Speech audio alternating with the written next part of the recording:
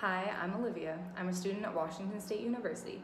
I'm going to walk you through how to make clothespin cars that we made with elementary school students at outreach events. To make the clothespin cars, you're going to need 3 items. You'll need clothespins, toothpicks, and dots.